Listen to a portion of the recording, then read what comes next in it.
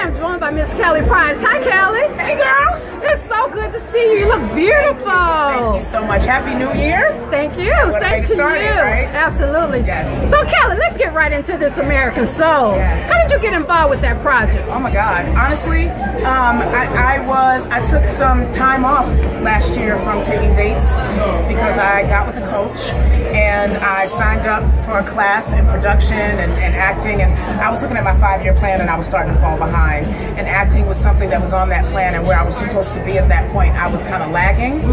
So I pumped the brakes on taking dates and really committed to working on the craft of acting, because I love it and I've always wanted to do it more regularly, but I don't want to be seen as a girl that everybody knows as a singer that got the gig because she's a singer that somebody liked or loved. Right. I wanted to give it the respect it deserved by doing the work, and so got a coach in April, signed up for a class in May, went through an entire semester from May through August, signed up for the second semester that started like in the end of August, auditioned for Brienne in August and got called for the job the first week in September, like, which everybody said to me is unheard of. Wow. To be that early in the process to get a series regular. Usually when you start off, like, you'll get an appearance here, a co-star here, a cameo here or there, but to come up like 5 months after, like, jumping in all the way and getting a series regular is a big deal. So that's how I got involved. The audition came across my desk and I said, yes, I want to do it, but I wanted to do it because of my relationship and my connection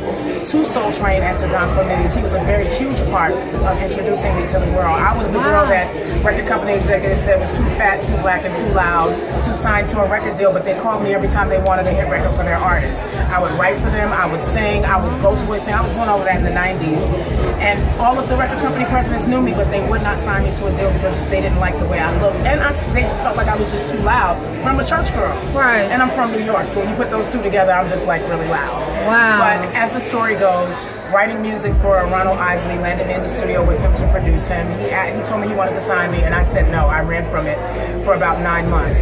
He insisted that I needed to make my own music and just stop and come from the background, and he told me that I would walk among the greats like Aretha and Shaka and Gladys and all those people. So when I did sign to him, he took me to Hiram Hicks at Island Black Island Polygram. And our marketing plan was to, because people said girls that looked like me didn't sell records, our marketing plan was to give them the music with no images. So we created a logo, I created a logo. It was the KP with the glasses and my name. We sent the music to radio like that. We took all of our magazine ads out just like that. Nobody knew what I looked like. They took a meeting with Don Cornelius, and when he heard me, he said, she's a star, and I want to be a part of making her a superstar. So the very first time America and the world got a chance to see, I already had a #1 record and people still didn't know what I looked like. By the time they saw me, it was on a Soul Train stage on a Saturday morning. Wow. And my very first award as an artist was the award for Best New Artist at the Soul Train Music Awards. And Don was very intentional in choosing to be a part of my success story. So to make this change in my life, to move into full-time acting and to do it telling this story was very emotional for me. It was very full circle, and I feel like it was God intended. Absolutely. Well, Kelly, I got a surprise for you. Yes. I was actually on the set the day you had to cry. Oh my Kelly, God. I have to ask you, how did you do it? How did you prepare? I mean, because there was so much crying. I want to know what actually went through your mind. How did you produce all of that? Those tears. First and foremost, I can say that had I not signed on with a coach and started taking the class, I don't know that I would have been capable of doing it. I've had certainly enough life experiences to produce that moment, but for me, music has always been a safety net. As a kid, when hurtful things happened to me, when I was being molested, when we were homeless, I would write and I would sing songs, and that was my safety net. So I've been able to be free inside of my music, but I wasn't capable of quite going there without the music bed because it was my safety net. My coach taught me that it was okay to allow myself to go to the deepest places that I hurt without the music surrounding me.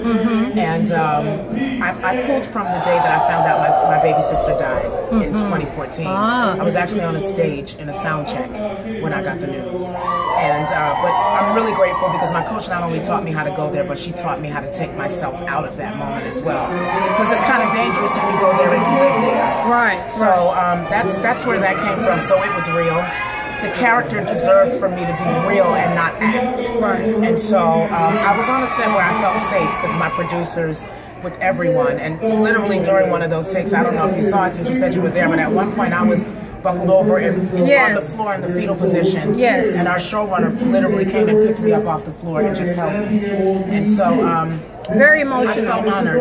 I wanted to do this part justice, and I want people to see that I'm a real actress. I'm a real actor. I'm not a singer who acts. I'm an actor who just so happens to sing also. Well, it was an awesome performance, Kelly. And just one more question. What can the audience expect? What are you hoping that they gain from Soul, from American Soul? What I want them to get from American Soul is an edutainment. It's edutainment. We are educating them through entertainment. There was no social media back then, so you didn't know everything about what was going on in the lives of people who watched on television. We are going to literally unfold the mystery of Don Cornelius. You know him as a host and as a television show producer. You are going to get to know the man behind that host, his life, what caused him to do the things that he did, the reasons why he did the things that he did. We address his death. We address the times, the culture, the political climate, the war, the height of the civil rights movement, Dr. King being murdered. We lived through those times. And so through Brianne Clark, you get to see what black households looked like in that time period. Well, congratulations, Kelly, and much more success to you. Thank you so much. I appreciate it. All right.